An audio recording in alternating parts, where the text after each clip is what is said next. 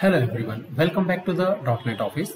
In this video, we will discuss about the different type of the router link in Angular 15, or we can say like different type of the navigation link for a route in Angular 15. So let's go to the Visual Studio Code, and generally what I'm trying to say is like when we launch an application and when we navigate from like when I click on this student or the teacher or the contact us, so basically we redirect to a particular page. So for that, like how we can do so in the previous video where we have learned about the router link and the router outlet, through that we can do, but here we will see like different type of the router link, through that we can navigate from one component to the another component. And let's go here, and currently like we have the href and we didn't give any path to here.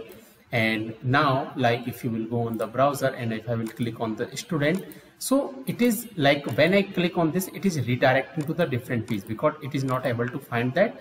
And the reason is because here we have given it as a redirect. So let's comment it first and go here. Let's save this, go on the browser, and if I will click on this student, like if I click on this student, see here it is the hash because we are not able to navigate to the any page, and the reason is here we didn't give any page like the basically the path name. So here let's give all the path name to this. So here what I'm going to give for the home, this is home, for student, and here let's give the teacher, and here let's give the contact us.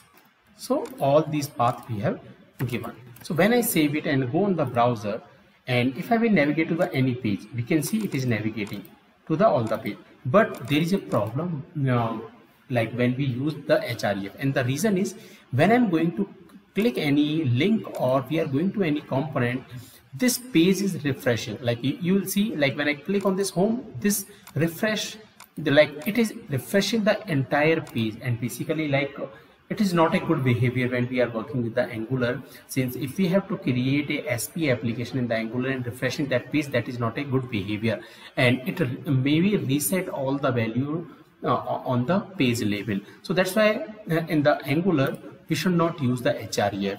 Now instead of the href, what we can use the router link that we have seen in the previous videos also, where we were using the router link. So now let's copy and see, and this router link is basically an attribute.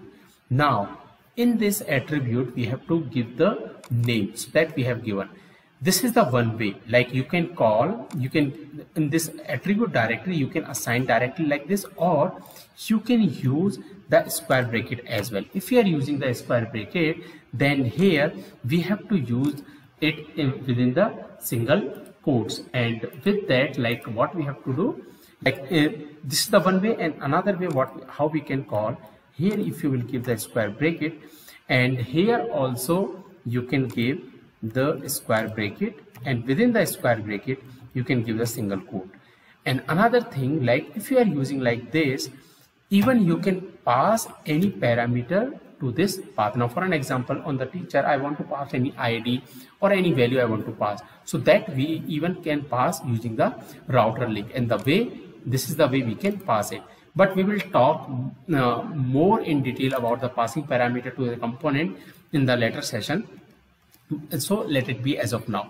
Now the another way like which we have used, that is the using the using the slash basically, that we have seen in the previous video, and that we use it like in the square brackets, and inside this one what we do, we use the slash. So through that also we will we can access the page, and in the coming video we will understand like what is the use, what is the absolute and the relative route path in the Angular. Then we will understand what is the meaning of this slash in the Angular 15. So like basically here what I am trying to say is like these are the ways through that we can use the router link in our Angular 15 application. Like so one way is like as an attribute we can directly pass the our path name. Another way, if you are using the square brackets, then we have to use it the single quote. And another way, if you want to pass the parameter and like if you want to use RouterLink in the square bracket, then you can use this way. And another is this way, which we have seen in the previous video as well. Now let's save the changes and go on the browser. So if I will go on the browser and if I will click on home page, student, teacher and contact us. But when I am going to click any tab, you can see it is not refreshing. So that is the use of using the routing in the Angular, because it is a component based architecture, and if we navigate through the route, then it does not refresh the page. But now there is one problem, like when I click on any tab, we can see it is not highlighting like which tab I have clicked. So basically what I will say, like here active link is not set. That is basically called the router link active. That is not set to this one. So that we will talk in the next video. So in this video, like these are the way through that we can call the router link. So that's it for this video. If you have any question and doubt, please comment. Thank you.